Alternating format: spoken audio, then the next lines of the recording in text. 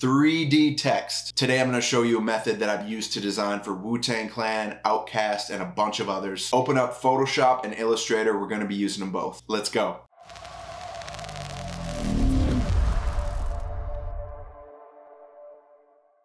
What's up everyone? If you don't know me, my name is FULLERMOE and I've been designing for bands and artists for over 10 years. I also run FULLERMOE.com, which is a website filled with design tools that'll help you make better t-shirt designs. So if you didn't know, now you know, and if you like this video, please subscribe to the channel. Now let's jump into my computer. All right, so we're in Photoshop just so I can show you this end result. This is what we're gonna be creating today, but we're actually gonna start off in Illustrator. So go ahead and jump into Illustrator. And if you don't have a canvas, just go to File, New. For the sake of this tutorial, I'm just using the same dimensions of the canvas that I'm using in Photoshop, which are 15 inches wide by 25 inches in height, orientation vertical, one artboard, color mode, CMYK. Just copy all this if you want and click create, and then you'll have a new canvas to work with. So the first thing we're gonna do is just type out some text. Grab the type tool from the left side, click in your canvas. I'm gonna type out 3D text, and I'm using a font called Latin Wide, and I'm gonna provide this in the description below so you can do exactly what you're seeing here. So once you've got your text typed out, I'm just gonna change the color of it. Here in the fill and stroke swatches, I also foreground, background if you're in Photoshop. I'm gonna change it to like gray, so like anywhere in this area will be fine. Click OK. Now the next thing we're gonna do is use this 3D and materials window. If you don't see that, go to Window, 3D and Materials. With this text highlighted, click Extrude. Then we're going to make some adjustments. So the first adjustment we're going to make is clicking Bevel on, and then we're gonna change the bevel shape to round. Down here, we've got a bunch of adjustments to make, and I'm actually just gonna follow this text that I've already got done. We're gonna copy all of the settings from this. So I'm gonna highlight that, and we can see that the width changed to 100, height to 35. So let's do that here. Width 100, height 35. Down here, we're also going to change the rotation. So right here, it's at like an angle, which is cool. If you want to do that, fine. But for this tutorial, we actually need this to be front. And then we need to change the X axis to 7 degrees. So now it's starting to look more like this. Let's see what else we need to change. So we've got the depth on this at 3 inches. So we're gonna change that here. And by the way, at the end of this, I'm just gonna show you all of these just so you can copy it exactly. So 3 inches, twist 0 degrees, taper 100%, bevel shape, round, width 100%, height 35%, repeat should be at 1, you know. Custom rotation, that's what happens when you click front and then you change it to 7. So yeah, I mean, it looks pretty similar. I think the only thing we need to change is with materials and lighting, right? So this is the new text that we're creating. We're under materials, and we're just gonna change this to default if it's like something else. It should just be the default setting. Nothing else here needs to change unless like these get skewed, in which case you wanna make sure that roughness is at 1. Oops, roughness is at 1. And metallic is at 0, okay? So again, starting to look more like our example here. Let's keep cruising. Lighting, we're gonna make some adjustments on that, right? So a bunch of adjustments. So on this, we need the intensity to go to 100%, rotation -135, height 25. So intensity, 100, rotation, 135 degrees. And then what I say for height, 25, softness, I believe we're gonna go down to 0. Yep, okay. Now the intensity of the lighting also needs to change. Click ambient light if this isn't already like checked. Intensity, 70%, cool, all right. All right, so now that we've got our text, we actually need to make a duplicate copy that's just plain like this. So go ahead and highlight your new text, hit Command C and then Command V, make a copy. If you're on PC, it's Control instead of Command. So now that we've got our new copy, just change this 3D type to plain. So that should just make it look like this, right? All right, so now that we've got this 3D text created, we're just gonna highlight it, hit Command C or Control C to copy, jump back into Photoshop, Command V or Control V to paste it in, and I'm gonna use Smart Object here. Click OK. So now we've got our text pasted in. I'm just gonna hit Enter and then jump back into Illustrator and grab this plain text that we also created. Command C to copy, back into Photoshop, Command V to paste, and it should paste it like pretty much right on top of it. If it's a little off, you'll be able to just move it up like that.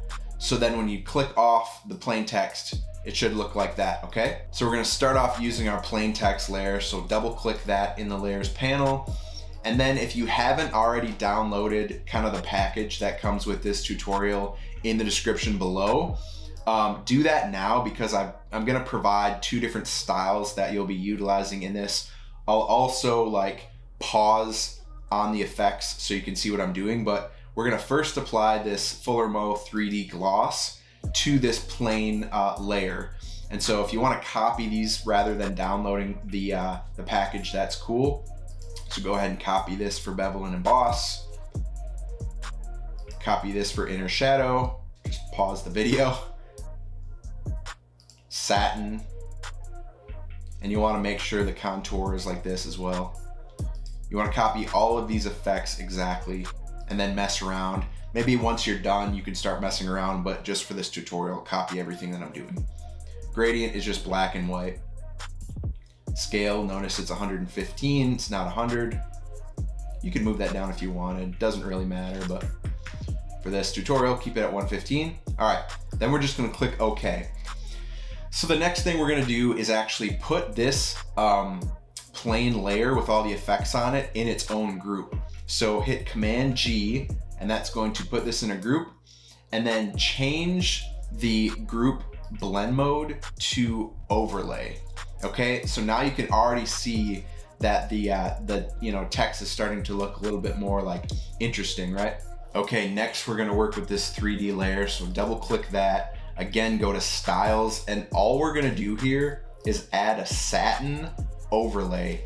So the only reason I made this like a layer style that you can download is because the contour is kind of wild. It doesn't use any of these default contours. So if you want to copy the contour, here's the different settings for each stopper: 0, 3673, 5988, 8524, 9856, 173. Click OK. Distance 40, size 128. Sorry, again, if you want, just download the layer style and you can just click that, but those are all the settings for 3D.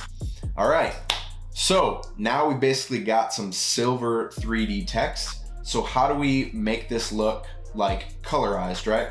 So the first thing I'll do is highlight the 3D layer, highlight the group above, which is our plain layer that now has like sort of the glossy finish. Highlight both of those, Command G. So now we've got another group, right?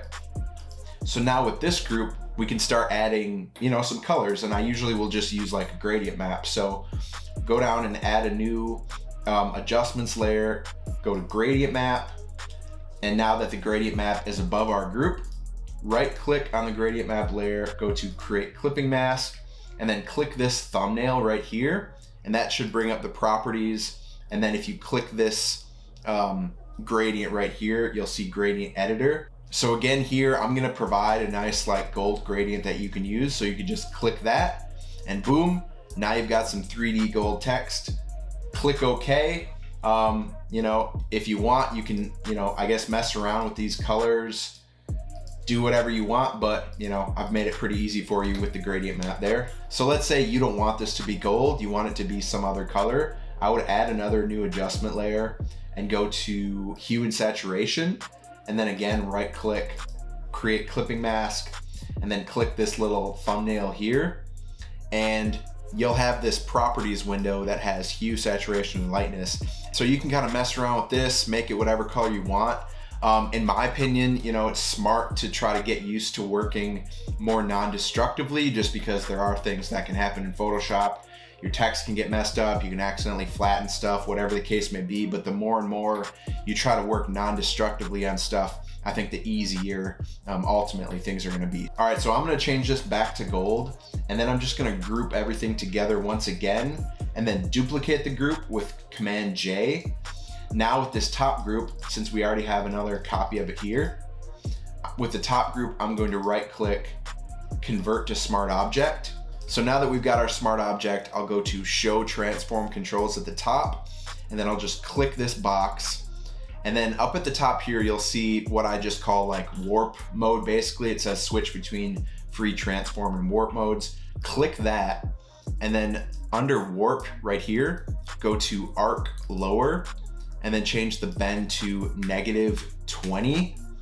Now I'll click the move tool, and I'll be able to just like skew this as much as I want. If for some reason when you're resizing this text, it actually goes like this instead of like this, it's because you have this lock probably checked at the top. So when it's checked, when you're not holding down shift, it's going to size up and down and maintain the aspect ratio that you have. But when you have it unchecked, then it's gonna allow you to just like kind of free transform and skew it all that you want. And then when you hold down shift, that's when you can size it up and down and maintain that aspect ratio. So in this tutorial, you know, there's a lot of things that you could mess around with. You could switch up, you know, the contour of the satin. You could change the gradients. You could change the colors. So there's lots of ways to experiment, and I definitely recommend that you do that. If you want to check out more tutorials, there's a lot more videos on this channel. If you like this video, be sure to subscribe and check out FULLERMOE.com if you're looking for some design tools to help elevate your graphics. I'll see you in the next video. Peace.